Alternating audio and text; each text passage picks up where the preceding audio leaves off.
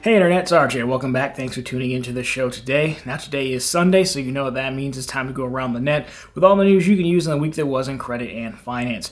So on the docket for today, we have Visa and MasterCard checking in, hiking some interchange fees.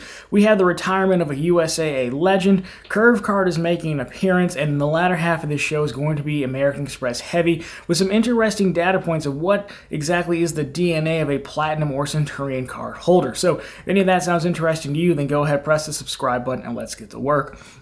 Now, before we start the news, shameless plug, here on the channel during the month of March, we run the Credit Card Madness Tournament. So it's our take on March Madness, the NCAA basketball tournament. Now, over this past weekend, we wrapped up the Sweet 16 round, and we will have the Elite 8 for you on Tuesday this go around, as I think on Monday we should have the Chase Q2 categories announced, so a little bit of a change there. But if you haven't been participating or haven't seen it yet, I'll link it down below for you so you can get caught up. And of course, there's still plenty of time to jump in, join the fun, and make sure your favorite credit card has a chance to be crowned champion of 2022.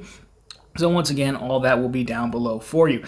So shameless plug concluded. Let's move on to the news. And the first story we have is Visa and MasterCard. So if you're unfamiliar, Visa, MasterCard, Discover, and American Express, they are payment networks, payment processing networks that the card issuers use to facilitate, the transactions that they happen when we swipe our card. Now, these guys end up making money in a few different ways, but one of the main ways they make money is called interchange fees, or what we kind of call swipe fees. Well, originally these fees were set to increase, and that got delayed, but now the increase is happening again. So let's take a look at this. So here we have it, Visa and MasterCard. They are raising the merchant fees that they make from consumer credit cards. Now, I don't know exactly by how much, but this is going to begin in April of 2022, so next month. Now, again, this was originally scheduled to happen 2 years ago, but like most things, delayed due to the pandemic. Now, again, most of the increase will come from higher interchange fees. They do make money in other ways. Now, as to be expected, merchants or the retailers are pushing back. So U.S. retailers have asked the Federal Trade Commission and the Department of Justice to investigate the fees. Now, here's a quote from the retailer's letter from payments.com. It says, quote, "We believe U.S. authorities should look closely at what Amazon has done in the UK and need to be aware that many retailers here feel the same." The letter stated, "Despite the reversal, Amazon's move shows how frustrated even the largest retailers are over skyrocketing swipe fees, and the situation is even worse for small retailers." Now, of course, MasterCard and Visa had a response, and they say, quote, "The ability to accept card payments helped businesses survive the pandemic, and the fees have helped cover costs connected to innovation and fraud." So there you have it. That's what's happening now. This is kind of more of the same. Now, the problem here, like anything going on now with inflation, is the person who ends up losing is the end customer. The person holding the bag at the end is usually the one who comes up on the short end of the stick, and I think this will happen as well. I mean, Visa and MasterCard are going to do this. We're still going to use our credit cards. And, there's also an argument to be made that taking cash is, more expensive, more security, that whole thing. But they're going to do it regardless, and they'll probably be passed on to us at some point. Things will start to go up even more, or, especially those smaller places where, they charge you more for credit card than cash. Now, I also think some of the big retailers may try to go like the Costco route, where Costco negotiates their own fee with Visa. That's why Costco doesn't take MasterCards. They just take Visa, and the Costco card by Citi is also a Visa card. I think some of the big retailers can probably copy that model and try to negotiate, just because they do so much volume that shouldn't be that far out of the realm of possibility. But then that could take us down another path of, Visa and MasterCard being totally separate, depending on who you negotiated with. So that's just kind of some speculation on my part, but of course, let me know what you think down below, and if anything does come of this, we will of course have it for you. Now we move on to two quick hits here. First one is from USAA Credit Union, something we don't talk about a lot, but they had a really good card that actually gave you 2.5x back on all purchases. It was a cash back card. And now this card is actually being retired. So this is more of a public service announcement. Let's take a look at this go. They are discontinuing the Limitless card, 2.5x on all purchases. Now this is going to happen on April 26th. So existing cardholders will be converted to the Preferred Cash Rewards card, which gives you 1.5x back on all purchases. However, they will earn an additional 1x until the end of this year, December 31st. So basically 2.5x. And tax payments will no longer earn cash back.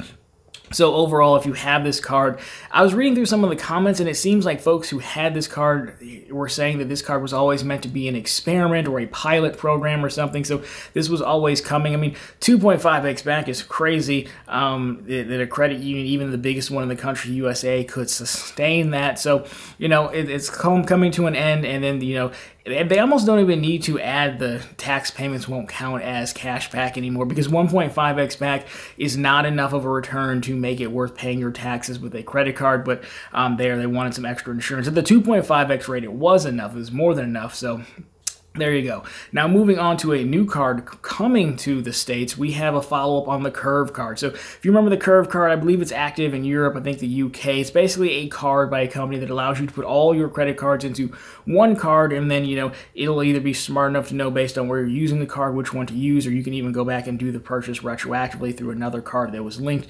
Well, they had a wait list for quite some time, and we've seen this before. Will they, won't they, will it come out? Well, it's finally here for the first 100 users on the wait list, and we do have some additional information on that, so let's take a look at this. So Curve card arrived. So now live for the first 100 people on the wait list. The card allows you again to combine all cards into one, kind of, because right now users are saying you can do MasterCard and Discover. There's no Visa or Amex yet, though it's probably in the works potentially.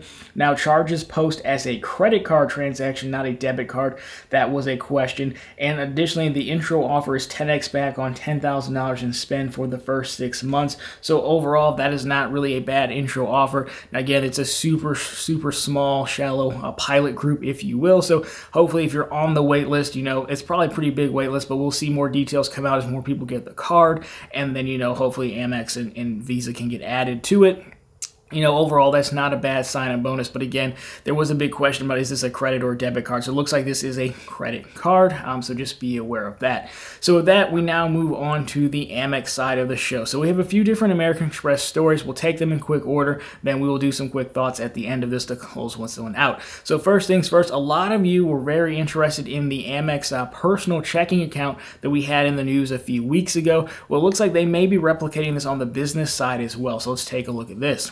So this is very much kind of a rumor, more so Amex may be considering this, that they would make a business checking account that earns rewards. So this is the details that we have. It'd be a 20,000 membership reward point sign-up bonus, which is nice. The debit card would earn half a point MR points on purchases.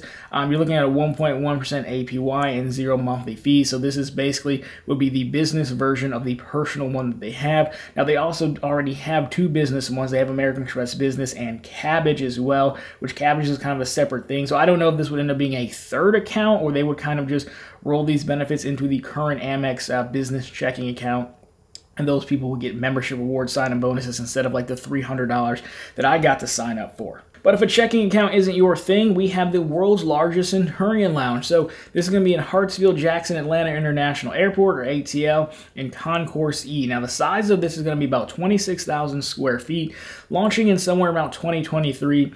The attractions or amenities that we at least have information on right now is they're going to have outdoor spaces. It's described as multiple outdoor spaces, terrace kind of view, so much so that you're outside kind of not literally on the tarmac, but you might be overlooking the tarmac or something like that. A full buffet, a bourbon bar, Southern design based on like the local culture of Atlanta. And of course, there will be more details to come closer to the launch. Now this is pretty interesting because again, Atlanta is like one of the largest airports. It's a huge Delta hub as well, so you probably have a lot of people with Platinum as well as Delta Reserve. So it'll be interesting to see if 26,000 square feet is enough. Now, the third story we have, and this was the most interesting to me, is what is the DNA of a Platinum or Centurion card holder? So, OMAT, or 1 Mile at a Time, got this information from another blog. I'll link it down below, but I do believe the initial source information has been pulled. But they're talking about departures. So departures is like the best perk of the Amex card, and the fact that you get a special magazine just for you. And there's also a Centurion version as well. Basically worthless. I don't think they mail it home. I think it's all online now. But anyways, as departures, it's basically a magazine full of ads, right? It's like if you just watch this YouTube video over and over again with all the ads for watches and cool things like that. So as a result, departures as a company has to show target demographic information to brands to see who they're marketing to. And so as a result, OMAT, or the person OMAT used, actually found, a press kit for both of these departures, for Platinum and Centurion, so we can see, what they were telling folks who were going to advertise with them. So let's take a look at this and what the DNA of each one of these card holders looks like from the departures list.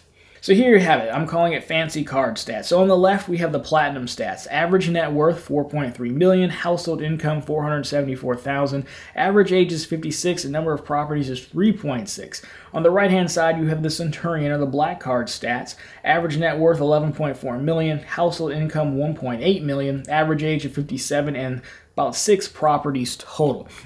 So again, I think this works. Again, I think the source material has been pulled, which leads me to believe more so that this is more accurate than I originally thought when I included this.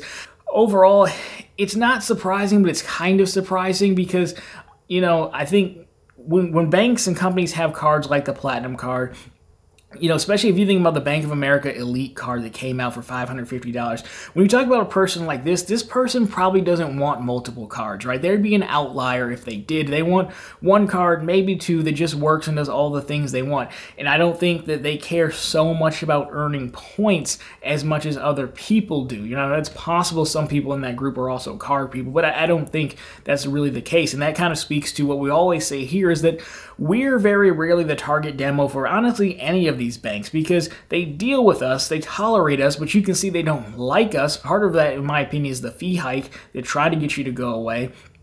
Other part of it is pop-up jail, where they clearly, in Amex's case, want people who use and spend on their cards. They don't want the sock drawer cards that we have on a lot of these other issuers.